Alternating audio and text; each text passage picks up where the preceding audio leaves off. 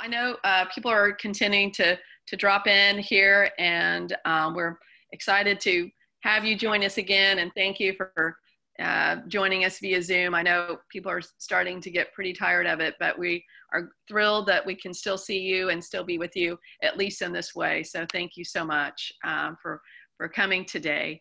I did want to also, hope that everyone's staying healthy and safe, and we do look forward to getting to see you in person as soon as we can. Our team has been working hard, though, to continue to connect with you online through our social media, through First Thursdays, Scorecard Workday, and of course, our Oklahoma Green Living page, our new page. We have new additions that keep going up on there, and we're collecting some of the ones from First Thursday events to add to that page. We also just shared the results of the Scorecard final event, which we had last week. So a lot of keep in touch with our website. We keep updating it with some good information. But in regard to that Oklahoma Green Living page, this is one of the things we launched on Earth Day this year, and it was a way to really connect our community around green living practices. And it's also an easy way to help support Sustainable Tulsa. It's a $25 donation. You get your name on there, and you show the rest of Oklahoma and the world that this is important to you and important to this community to have access to education and a connection of a community around living green in Oklahoma. So please take a moment, and I think Megan will add a link in there where you can support us there. We'd love to add your name to that list. You also see that we're going to be putting out some polls this time, just asking a couple of questions throughout the event. Please take a moment to answer those for us, and we'd really appreciate that. Also wanted to thank, of course, our sponsors today, American Waste Control, Cavanta, Grog's Green Barn, The Met, One Oak, Save Our Streams, Spirit Air Systems, TCC Center for Creativity, PSO, and PSO Win Choice. Give them a virtual clap and thank them for their support. And if you know anyone at those organizations, thank them for supporting us, because it truly is the way we're able to continue to present our First Thursday program. So we do appreciate so much their support. Also, my board members have been amazing this year in supporting us. And I just wanted to thank those that were able to join us today. So give a wave when I call your name, but Nadia Kirilova, Mike Lemus, Connor Carroll, Aaron Larder, Michael Teague, Rick Katarski, Stephanie Cameron, Carrie Rowland, and Pam Taylor. Thank you so much for joining us today in your leadership and for this year. It's been quite a year for us. And of course, I also want to thank my team, my amazing team, Sarah Hicks, give a wave, our scorecard coordinator, Jill Maud, our office specialist, and of course, Megan Hurley, who helped put together this event together.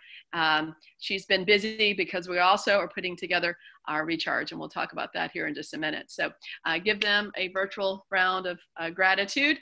And as mentioned earlier, again, our Oklahoma Green Living page is a way to, add your commitment to sustainability, and it's a way to also connect and learn about experts out there. So you can reach that through our website at sustainabletulsainc.org/OK Green Living. So check out the resources. Let us know what else we need to have on there. What would you like to know more about?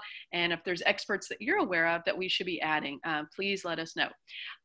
Also, next week is our big annual Recharge fundraiser. It will be held Thursday, September 10th from 4:30 p.m. to 6 p.m. Because it's a virtual event, we changed the time, and we've got some little surprises at this event. You can still buy tickets, you can still sponsor, but we also opened up the silent auction this morning. So you can start bidding. There's some amazing packets in there and baskets to bid on. You can also become an Oklahoma Green Living page member on there as well. And I want to say a big thank you to my board, who was so instrumental in putting these packets together, and to Pam Taylor for chairing Recharge this year. Thank you, Pam. The board was so generous to help purchase these baskets because so many of our local businesses are struggling. And so this year we, instead of ask for too many donations, we purchased some baskets so that we could put together this silent auction for our event. So again, a big round of applause to my board for their generous support. And there's some great baskets. So start bidding. You can start doing that now. And I think Megan will add in the chat there, has already about that. So thank you. Megan, did I miss anything about Recharge you want to make sure that I have added today? And did you mention the giveaway? Oh, no, please mention that for us. Oh, okay. Sorry, I can't see you guys right now, but we are giving away 2 tickets to Recharge today. So as long as you registered for the event, we will be drawing a name out of the number of people that are registered, and then we will be announcing the winner at the end of the event. So please stay on for just that final moment at the end, and maybe we'll announce your name. Okay, great, thank you.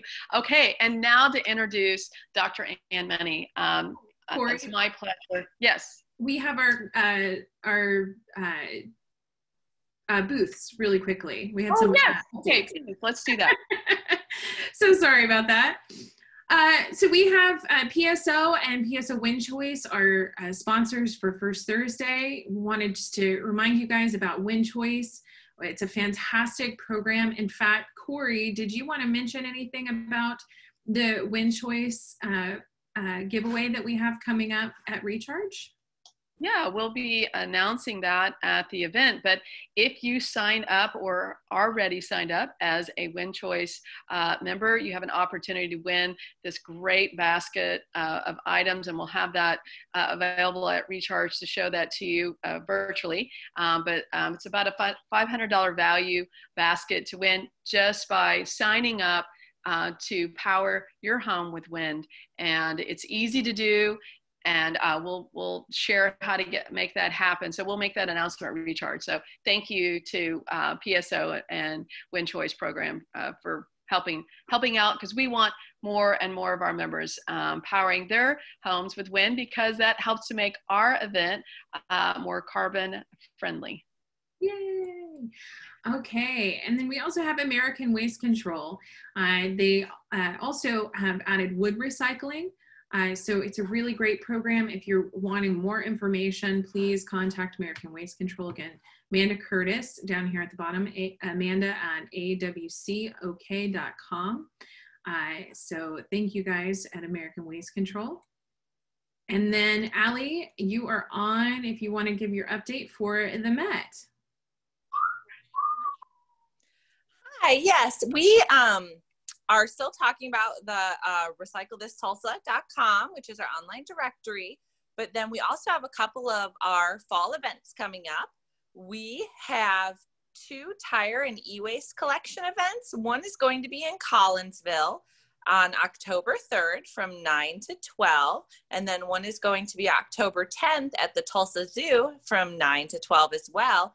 And then we are going to have a prescription drug take-back event with, we're coordinating with a lot of different places, so we won't be the only place accepting them, but our central location on Sheridan will be accepting prescription drugs to take back from 10 a.m. to 2 p.m. on October 24th. Awesome. Thank you so much. And then our next sponsor is City of Tulsa Save Our Streams program. If you'd like more information on that, please go to cityoftulsa.org. It's a fantastic program. Usually you see Dustin sitting at his table with some seed giveaways and other cool things. So please check it out. Dustin would be happy to talk to you more about the program. And then Rick, you have an update from Monarch Initiative. Yes, so obviously with COVID this year, Monarchs on the Mountain has had to pivot, and we are going mobile. So it's Monarchs on the Mountain 2020 Mobile Edition. And so as you can see as the poster there, it's basically going to be celebrating the Eastern Oklahoma's vital role in the amazing monarch butterfly migration. And so this, all the information I'm getting ready to tell you will be available on both the River Park Authority's Facebook event page, as well as Sustainable Tulsa's Monarch Initiative Tulsa page. And so there are going to be lots of activities going on. It officially starts from 10 to 2, but realistically it's an all-day thing, because you could go to these sites and click on different things and see different content. So during this whole period, anything that's going to be outdoors is going to be under the social distancing, and precautions will be used and mandatory for all non-online content. So some of the things that'll be available will be planting. So Tulsa Master Gardeners will have a program about planting fall gardens and native plants. There'll be planting opportunities at different gardens and habitats around town that you can go and purchase plants and then donate those plants and have them planted at this site. The garden center at Wilbur Park will provide plants that will be planted by people who sign up to do that program. And it's obviously limited by how many people can do this at one time. And there's different time slots that you can sign up for. Riverfield Country Day School for education component is going to be doing a video that'll be instructional on how to capture, net and tag, and then release monarch butterflies. There will be 6 sites that the community can go through and visit the different way stations from North Tulsa all the way to South Tulsa. Each site will have educational signs explaining 6 phases of the monarchs and as they journey south back to Mexico from Canada as they travel through Tulsa. And then there'll be lots of online content. TCCL, Tulsa City County Library, has produced 2 special book lists for adults and children about pollinators, monarchs, and gardening, as well as a seed list available at the Seed Library that coincides with the plants described in some of the books.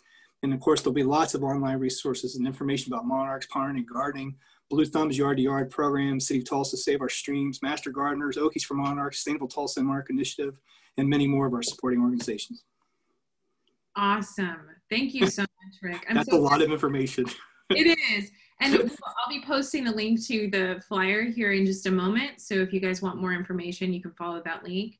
And then we will be updating our website as well. So thank you so much for getting that together. And I'm so glad it's happening again this year. So Corey, back over to you.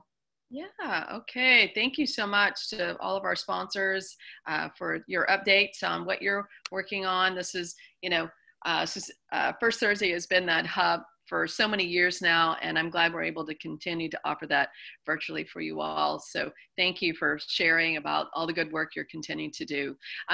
Again, it's my honor to introduce Dr. Money. She has, it's been a delight to get to know Anne over the years and the work that she's doing. Can't wait. And I also want to just mention as people were coming online that her past presentation is also on our website, and it was about plastics in the ocean, and it was very very impactful, and we've continued to have so many people share with us how much they enjoyed that presentation. So today I'm excited to hear about her own personal research. The state of our coral reefs is one of the most ecologically important issues of the day, and Dr. Anne Money has been exploring that and the functionality of coral bio-fluorescence and how it can be utilized to restore the vitality of our failing reefs.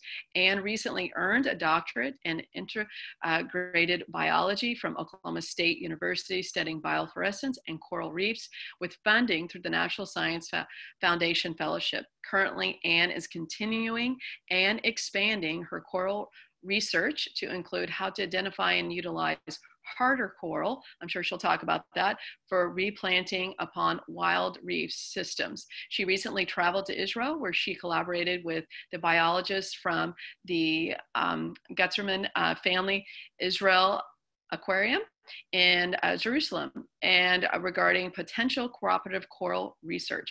While there, she dove in the Red Sea, observing coral biofluorescence, and conducts her research at the Oklahoma Aquarium and utilizes the opportunity to share relevant coral research in action with thousands of school children annually. In her spare time, Anne is an avid scuba diver. She loves spending time outdoors with her 3 children and traveling as much as time allows. So please welcome Anne Money. Thank you so much, everybody. Give me just one moment. Let's see.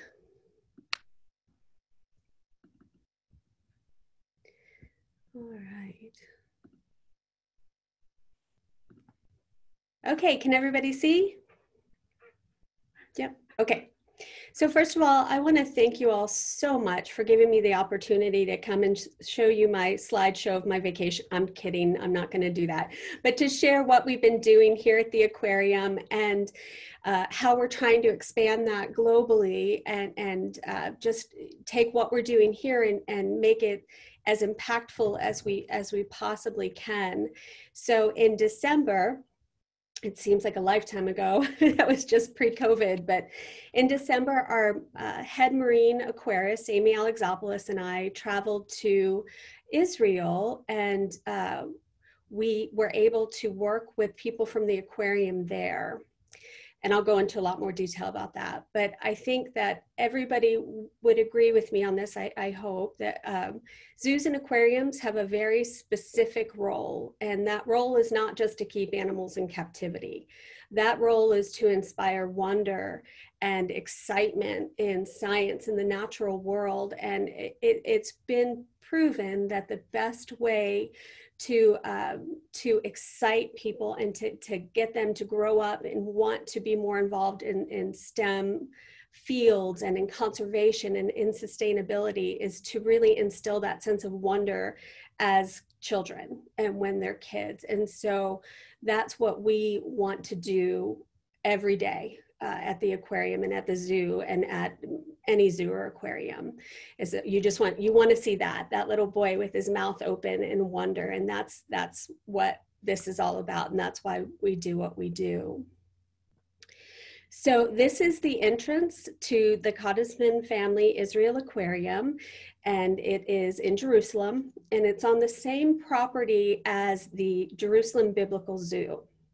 They are our sister aquarium, and we have a very long history with them. About a decade ago, the then director of the Jerusalem Zoo came here to Oklahoma and said, okay, I've done all this research and you guys are the closest to what we want to do. So he wanted an aquarium, and he came here and he said, I want you to do for me there what you did here. And the things that we really have in common was a tiny budget comparatively for an aquarium, and also being inland. So not having an open water source where you can pull water in from, like Monterey Bay is an open water system. So some of our staff actually designed the entire aquarium, and it was a several years long process, but they opened about 2.5, 3 years ago. And I will say we're very proud of this. They are the first freestanding inland aquarium in the Middle East. So they were something just completely new for the region, and so very, very exciting. So this is Amy, and this is a lot of what she did during our visit. We've been here for 20 years. We're still a baby aquarium even at 20 years, but they've only been around about 2-3 years. So we wanted to go over there and share knowledge, share information. They've sent people here before to work with us, and we wanted to go there to work with them. So Amy spent a lot of time in the tanks, looking at the filtration, and trying to exchange information and help in any way that she could and we could, from filtration, life support systems, to the husbandry of the animals. So keeping the tanks a certain way, feeding them more, feeding them less, whatever the case may be. And that's a little spiny lobster you see with her, and it's incredibly beautiful, I think. So if you've been to the Oklahoma Aquarium, and if you ever have the privilege to go to the Israel Aquarium, you'll notice some similarities, because the same people designed our aquarium as designed their aquarium. And this is an artificial reef, and you can pop up in the center of it. So you feel like you're in the reef system and you're underwater. And that's very similar to our Amazon exhibit, where you can pop up in the middle of the Amazon and be surrounded by iguanas and fish. And it's supposed to be just a very immersive experience. And again, going back to instilling that wonder in children, really that experiential learning, and that being able to actually feel like you're a part of it has the biggest impact. So that's what's going to instill that sense of wonder more than anything. So this is me with their Director of Education, Shai Ben-Ami, and we were talking about just ways to impact kids when they came through the door, ways to bring as many students through as you possibly can, so you can have that influence on as many people as possible, how to use their biofacts, and just really how to communicate that message of sustainability and conservation. And I learned so much from them, which was really, really thrilling. But one of the things that we discussed and that we're going to launch is here at the aquarium in Jinx, we have been doing research on the impact of a field trip to an aquarium on a student's interest in STEM and their interest in conservation, whether you can see a couple of the questions here. I think science is fun. I want a job in STEM. I can make a difference for a healthy environment. It was really trying to gauge, as students came in, how confident were they in their ability to study, to research, in their knowledge about science, and whether they thought it was fun, whether it was something that they liked. And then we compared that with when they left. And luckily, they were more excited about science when they left than when they got here. So that's a good thing. But what was really interesting to me was as the students were coming in, that data. And overwhelmingly, the students who had a lower sense of confidence and interest, it was based on socioeconomic status. And so that's really a bridge that we can hopefully try to gap here in our region. But we're going to send this survey over to Jerusalem and work with them. And for me, it bolsters the data. It gives an international component to what we're doing. And for them, it gives them some concrete feedback on the way that they are disseminating information. So the most fascinating thing to me when it came to the education portion of it was they have a very difficult job. They have to cater to and communicate 3 completely different populations. So every graphic in the facility was in Hebrew, Arabic, and English. And as they were explaining to me, it's not just a matter of translation of the words, it's translation of the dissemination of the words. So all the 3 different populations, they take information in differently, they process information differently, and they have to cater to all of that. They have to make sure that they are giving the same impactful message to each of the 3 groups of people. And so for them to have a gauge of, am I getting across in the same way to all 3 groups, and am I making the same impact on all 3, would just be so helpful for them and so interesting to learn, and maybe find better ways on both sides to get this information across. So this is their coral tank, their live coral tank, and this is it a little bit more close up. They are not healthy. This is not healthy coral. All of these coral were confiscated from the Tel Aviv airport, and they were being smuggled. So yeah, where they put it, I don't know, but they were obviously carrying bags of water with coral in it, and I guess thought they wouldn't get caught, but all of this is confiscated coral. And the reason that people want this Red Sea coral is that it is the hardiest coral in the world. Myself included, researchers from all over the world go to the northern Red Sea, the Sea of Aqaba, in order to study why these coral tend to survive more so than coral in other parts of the world. Part of it is that it's cooler in the Sea of Aqaba and the northern Red Sea, and the sea surface temperatures have been rising a little bit more slowly. So the algae that lives inside the coral has had more time to adapt to the increase in temperature. But we want to know how they're doing that in and of itself. How are they adapting? Because it's still very, very rapid. But that's why people, a lot of it is maybe hobbyists, but a lot of people want that coral to know what's going on over there. So out on reef systems, there's a phenomena called bleaching. And what's happening during a bleaching event is that the sea surface temperatures increase. They're getting hotter and hotter with climate change. It's just, that's what's happening. It only takes about a 1 or 2 degrees Celsius increase in temperature for a bleaching event to start. What happens when a coral bleaches is, I was talking about that symbiotic algae that it has inside of its tissues.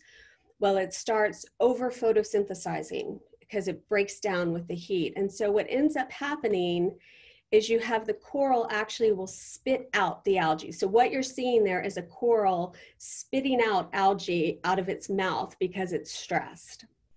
And that's what's happening when bleaching is occurring.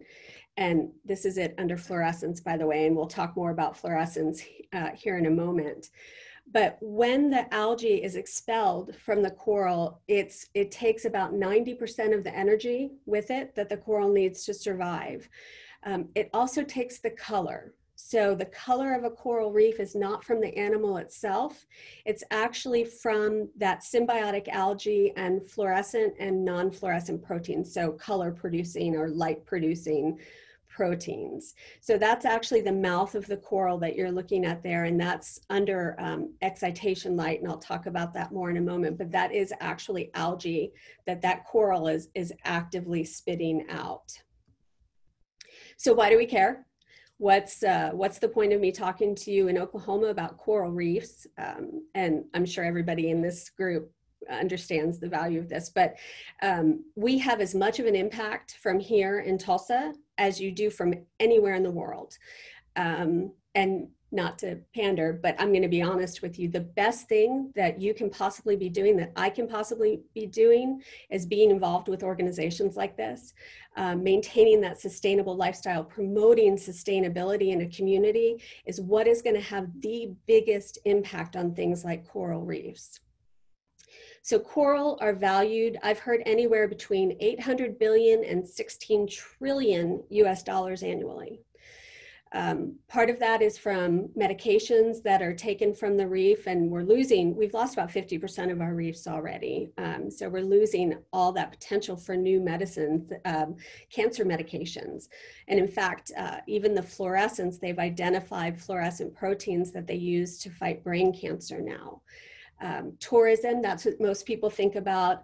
Anybody who's ever been able to go to an area with a reef, it's amazing, and you scuba dive and you snorkel, or you just lay on the beach and enjoy the crystal clear water. So tourism's a huge driver, a huge financial driver. But coral reefs are also the most biodiverse habitat in the world. Some people might argue with me and say it's the Amazon, but I stick by that. Reefs cover less than 1% of the planet, but they're home to 25% of all marine life. 30% of every identified fish in the world lives on a coral reef at some point in its life. You guys have probably all seen Finding Nemo, and if you have young children back about 15 years ago, you've seen it a lot. I still don't get tired of it, but that is what a reef is. It's a nursery ground. It's a place for little fish to be safe within the nooks and crannies of the reef and have the ability to get bigger, get to a size that they're not just going to immediately be eaten when they swim off the reef. Well, those fish that go from the little fish to the big fish are fish that we like to eat and we like to catch. And so we're not seeing as many fish that are available for commercial fisheries, both from overfishing, but also from loss of reef systems. And that is so important for us as humans, because 40% of this planet relies on the ocean as its main source of protein. So you wipe out those fish populations, you are affecting 40% of this planet and their food supply. So that's a big part of the value of the reef. But the biggest value, and this is one people don't often think about, is shoreline protection. So with climate change, with that increased sea surface temperature, you're getting bigger storms, and they're happening more rapidly. So you're seeing bigger and bigger hurricanes and typhoons, and they're coming back to back to back. That's a lot of energy for our coastlines to have to absorb. So what happens when you have these big, huge storms, that energy comes barreling towards the coastline. Well, if you have a nice strong reef system, that wave energy hits that reef, and the reef absorbs about 97% of that energy before it slams on the shoreline, causing erosion, causing flooding, all of these things that we're seeing a lot more regularly now. The capital of Indonesia, Jakarta, they're having to move it. They're actually moving the whole capital inland because it's underwater. It's flooding all the time. So that's why we care about reefs, and also just because they're beautiful. But that's why it matters. No matter where you are on the planet, you are affected by reef systems, and it is important for all of us to do the things that we should be doing anyway, that we should be doing for all of our habitats and all of our ecosystems. This is just part of that. It's just another one of those ecosystems that needs protecting. So the research that we do here at the aquarium, my little tiny lab that my friend calls a Japanese apartment because it's very, very small, but I study fluorescence within coral. So you saw that picture of the fluorescent coral expelling the algae. What I look at is fluorescence as a sign of an early indicator of a decline in coral health. There's a few other things I look at too, but I'm going to focus more on that. And what fluorescence is it's just a mechanical process for creating light. So bioluminescence, like a firefly, is a chemical reaction, and biofluorescence is an actual physical reaction where a fluorophore absorbs light at one wavelength, scatters it, re-emits it, and it happens to be really beautifully brilliant when the light absorbed is in the UV range. Well, this is happening all around us. We fluoresce if you were to look around you, if you had the rods and cones to do it, you could see that everything around you fluoresces. Unfortunately, we don't have those rods and cones, but fish do, and coral reefs glow brilliantly. So the animals that live on a reef can see it. We just can't unless we have special lights and filters. So if we have an excitation light that gets those fluorescent proteins all excited, they re-emit that light. And if we have that yellow filter, it blocks out the reflected blue light. So that's what I'm looking at in coral, is that fluorescence. Because it tells me a lot about what's going on. It tells me an entirely different story than what you see with the naked eye. And I should back up a bit and say coral research didn't really start in earnest until the 1980s. So every discovery that you make really is a lot of the time a first-time discovery. People don't think about the fact that if you look at coral under fluorescence, you might be seeing something totally different. And to illustrate that, it's an echinophilia. It's one of my model species. And if you look at it under the natural light, you see it's brown, it's not white, it doesn't look bleached. I would think that's a healthy coral. But then I excite the fluorescent proteins and I look at it that way, and I'm told a very, very different story. So the green that you're seeing is the fluorescence of the coral. That's what you want to see, nice, healthy, strong fluorescence. The red that you're seeing is actually the red fluorescence of the algae. So what I know now from looking at it under the excitation light is that algae is actually moving up through the tissues and about to expel. So even though I can't see it under natural light, I can look at it under fluorescence and know that this coral is in jeopardy. It's going to bleach.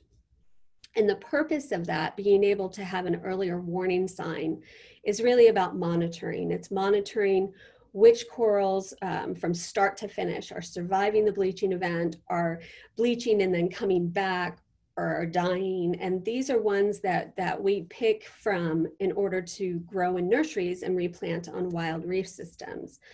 And that's part of what we do. And if anybody wants to geek out about fluorescence with me, I'm happy to do that anytime. But there is more to it about attracting algae back. Fluorescence has all these functions that we just have no idea. So we use this research to, again, inspire students. So this is in our wet lab. And this is a young lady who's looking at a fluorescent coral. So there's a coral under the microscope. The proteins have been excited, and she's looking at it with the filter. And so all of a sudden, this young lady is seeing a whole world of color that you don't see with the naked eye. And I mean, both kids and adults alike are wowed by this.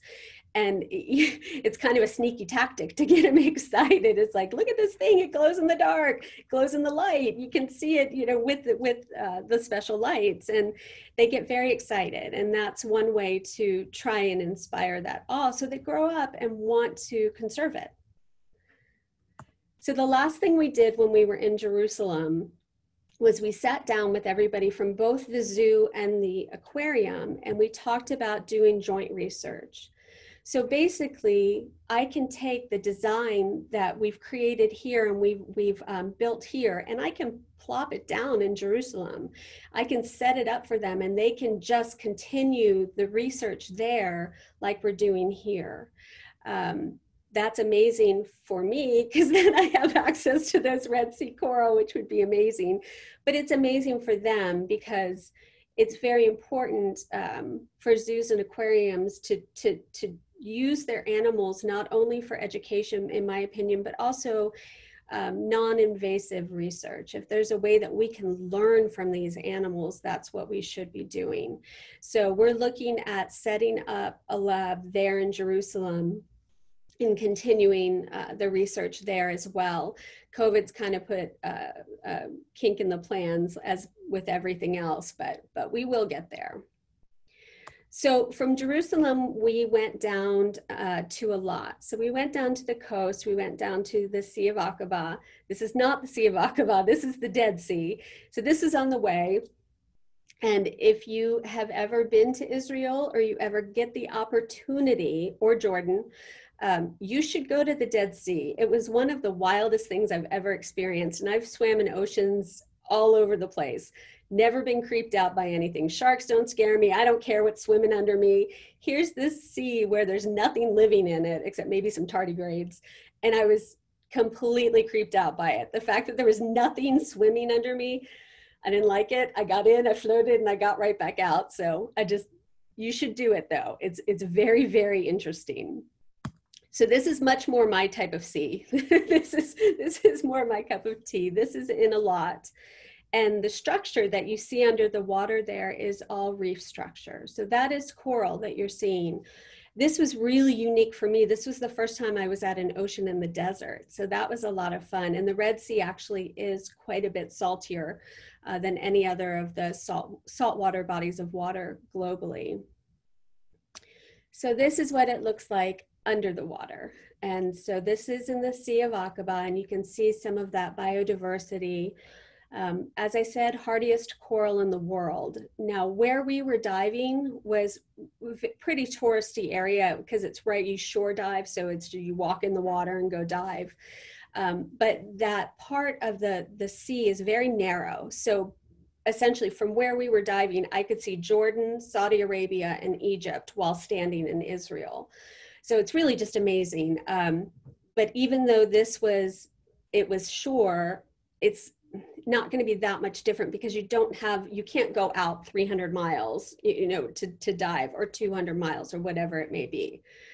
So there was some beautiful, healthy coral. This is a Pasillipora. It's gorgeous purple. I think it's gorgeous. To me, this is gorgeous.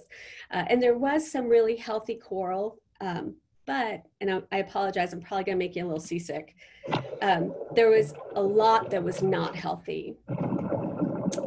What you are seeing in this video is fairly common now when you go dive a reef system. There's a lot of coral rubble, there's a lot of dead coral, and there's a lot of bleaching coral. And I'm sorry, it seems to be glitching, but when I turn around this boulder, you'll see some coral that are kind of half bleached, half not bleached.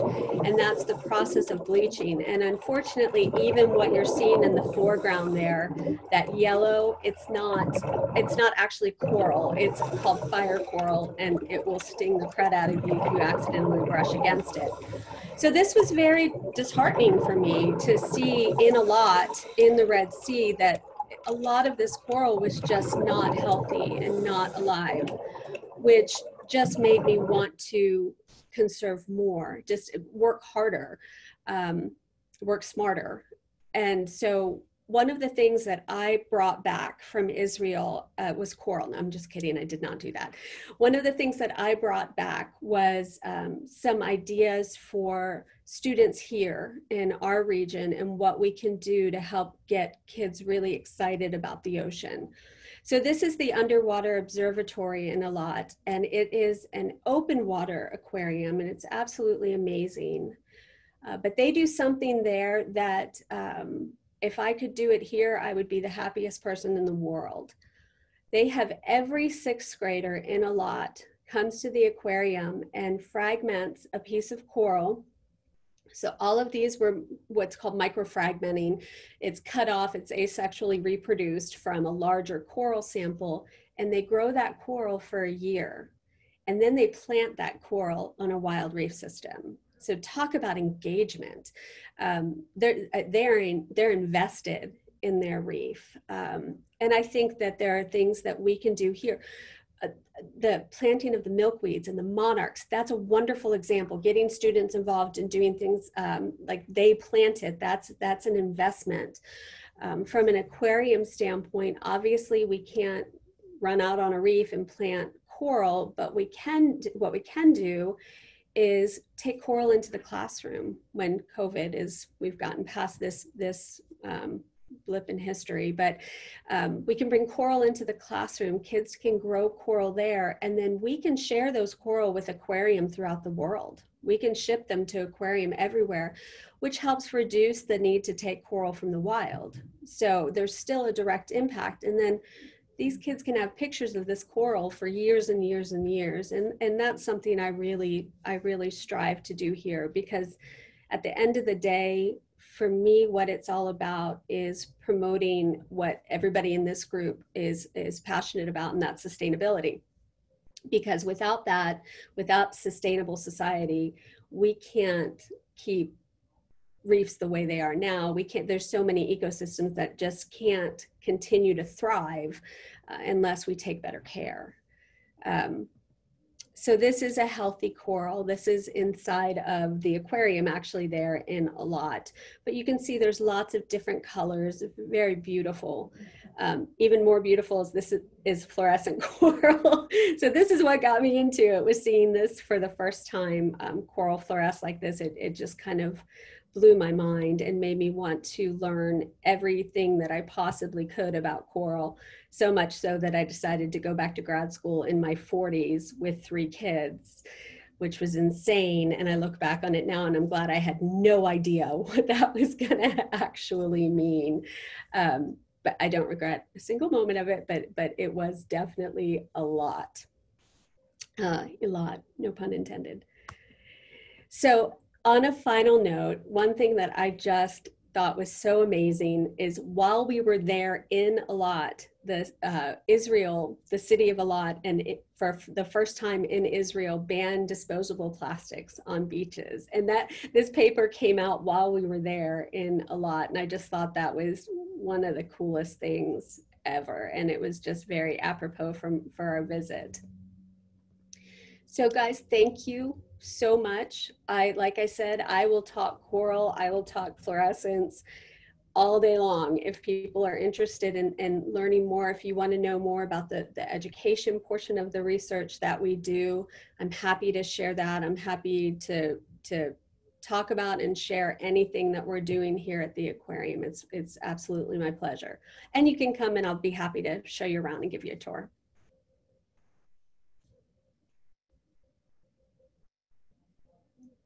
Do I have to?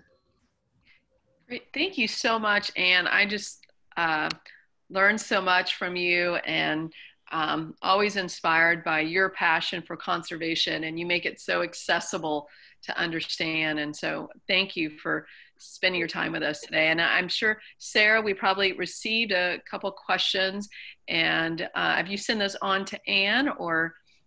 Okay, great. So Anne, and continue to post questions if you have them, but Anne, if you want to continue to your presentation by answering some questions, that'd be great. Absolutely. So I'm looking right now. Let's see. So what can Tulsans do to help protect the reefs by their actions? What I tell people when they come here, the number one thing that people can do is stop using disposable plastics. That's the easiest thing to do. Just knock out those disposable plastics. And the other thing that I would say is definitely choosing sustainable seafood. Actually, Rick Kotorski just told me that there's that Monterey Bay Sustainable Seafood project is suffering right now with COVID, but they do have materials out there, and they have on their website, or at least they did, where you can pick choices: green, yellow, red. Green is good to go, sustainable, yellow and maybe not, and red is don't eat it. It's not sustainable at all. Yeah, there's resources there from their website, but you can go on any smartphone and download a sustainable seafood app, which is highly recommended. It updates constantly, and you can refer to that at any point, at any place you're at, in research, anywhere, and it'll tell you if that fish is sustainably farmed or caught. Although, if you don't mind, really quick, I'm going to tell you a very, very quick anecdote about going to Reesers and trying to ask whether the fish they had was sustainable. This was a few years ago, and they had a monkfish on ice, and I went up and I asked where the monkfish came from. And the guy looked at me like I was kind of crazy. And he said, "What do you mean?" I said, "Well, where did it come from?" And he goes, "Off a truck in the back." And I went, "Never mind. It's okay. Forget I asked." But I'm sure it's better now. But that was, like I said, many, many years ago. Let's see. I wish the state government hadn't banned Oklahoma. Oh yeah. I wish the state government hadn't banned Oklahoma municipalities from banning or limiting plastics. Yeah, I agree with that wholeheartedly. And to me, it's just crazy, because if you look at it from a financial standpoint, if you look at the big box stores, the Walmarts, the Targets, if they were to stop using disposable bags, first of all, it would cost them so much less money. They wouldn't have to buy them, and they would make money. All you have to do is everybody forgets their bags in the car, right? You put a rack at each checkout of disposable bags. They would make so much money. It's just silly to me that people look at it as not financially feasible. Let's see. Are you seeing a trend of younger people getting involved in coral conservation? The program at the Jerusalem Aquarium seems awesome, and I'm wondering if the industry is seeing returns on those activities. So yes, the answer to that question, the first portion of the question is yes, you do have more and more young people who are going into school that are studying coral. There's a lot more financial resources available as well. There's a lot more grants because we're kind of in a race right now.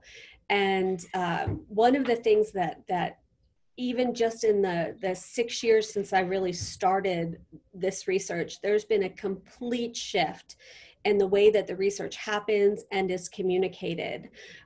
People are working together so much more. They're integrating their research. They're bringing those projects together, because what we know is that coral reef health it's not about one thing. It's not about the coral animal. It's not even just about the algae, although it is a lot about the algae. But it's about so many. It's about sea surface rise and sea surface temperature increase, and it's all these different things. And so people are starting to work together way more than I even saw at the beginning of starting this research. And definitely, I get a lot of questions from local university students and high school students contacting me saying, "I want to get a degree in marine biology. I'd like to work with coral. How can I go about that?" And there are very few marine biology programs in the state of Oklahoma. Dr. Korstad, I think you have about the only one. So my recommendation is always, if you're going to a different university, take as many science classes as you can, and then you're going to have to go to grad school to really study coral. But I definitely get a lot more questions about that than I previously have. So that's really encouraging. And is the industry seeing returns on the activities? I don't know the answer to that question, to be honest with you. I think that definitely across the board, aquariums are being more recognized for the research that they do. It's always been happening. Monterey Bay, the Shed, these really long-standing, amazing aquariums have whole research arms that are doing things that would just blow your mind. And I think one of the problems and one of the reasons I want to do things like this is that people don't realize these things are happening. The Georgia Aquarium does incredible manta ray research, and you'd never know because it's not really publicized. So getting more people to talk about what's going on, the research projects that are happening at zoos and aquariums is so important. Okay, what is the status of coral reefs being protected, and what is the trend and predictions? So the status of reefs is that, like I said, right now about 50% of our coral are gone.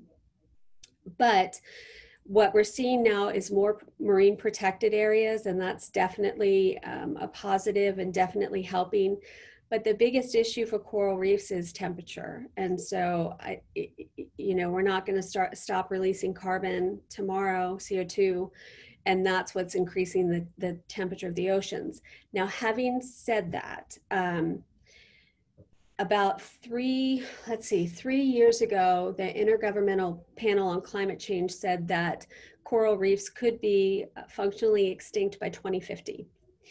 We had the largest bleaching event from 2015 to 2017, and they came back and said they might be gone by 2030 or functionally extinct. I don't believe that, because what's happening now since those predictions came out is you have so many researchers that are dedicating themselves to figuring out the best coral to grow, the best coral to replant. I think that the biodiversity is going to change of the coral themselves. The biodiversity that you see on reefs is going to be somewhat different, but coral are 500 million years old. They are really amazing evolutionary animals.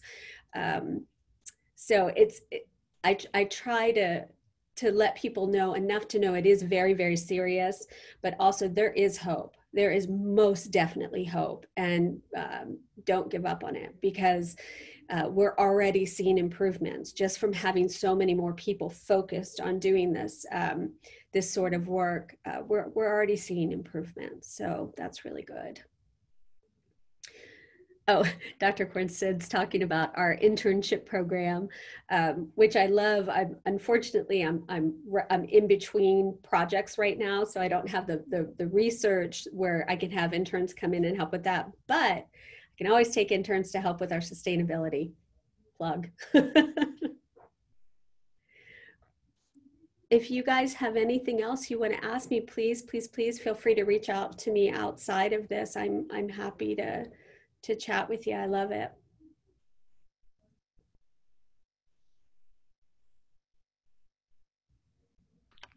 Okay, thank you so much, Anne. Again, our Dr. Money here, we just really always learn a lot. And that was a good reminder.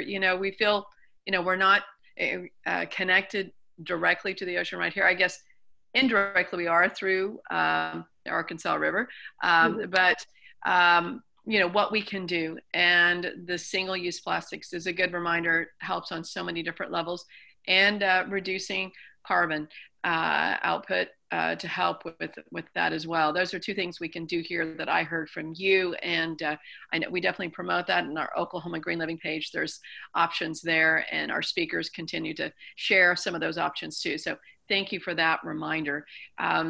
I wanted to, and again, thank you for also offering to take more questions from folks and as well. So wanted to just said we're wrapping up here, and in just a second we'll just take off our mics to say hello. But before that, I wanted to announce the winner of the recharge tickets, and that is Tom. And hopefully I'm gonna say this right, Mortzitz.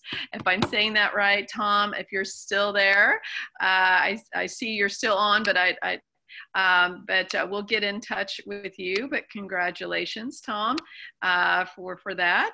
And it's going to be a great event. If you didn't win today, or check out all those silent auction items, some great stuff there. I think Megan will probably post in there again how to connect with that. Pam did earlier. So again, Pam Taylor, if you're still there, do you have a little quick announcement you want to make about Recharge, or just to encourage people to be with us? I can't tell if you're still there. There you are. I'm still here. Yeah, I am. I would really love to encourage everybody to attend our annual fundraiser. We're going to have a lot of fun, going to talk a lot about the different programs we have, and really try to recharge everyone's spirits for sustainability.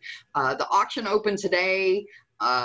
What great items we have, not just great, unique Tulsa local items, but we have fun experiences. So if you haven't had a chance to check that out, please check out our silent auction.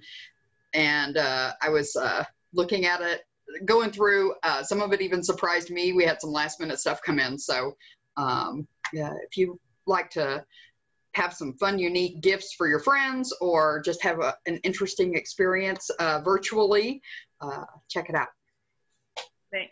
Thank you, Pam. Appreciate that. Yeah, it's going to be fun, and it helps us support our programs throughout the year. So we'd love to have you there with us. Again, I want to thank our sponsors for today: American Waste Control, Covanta, Grog Screen Barn, the Met, One Oak, Save Our Streams, Spirit Air Systems, TCC, PSO, and PSO Wind Choice. Your support is why we can continue to do this. Thank you so much. And thank you all for making time to attend today. We're looking forward to seeing you for Recharge, and then we'll be back for First Thursday in October. It's looking forward to that presentation, so look for that in your email there as well. And I think Megan will be sending out a survey to get some more information from you. We're really trying to figure out how we can improve this online experience for you. And so we will continue to take your comments and how we can do that. So again, Dr. Money, thank you so much. Let's give her a virtual round of applause. If can you hear us?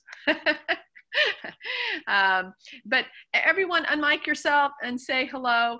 And we look forward to seeing you again soon. So say hello to someone before you head out. All right. Take care, everyone.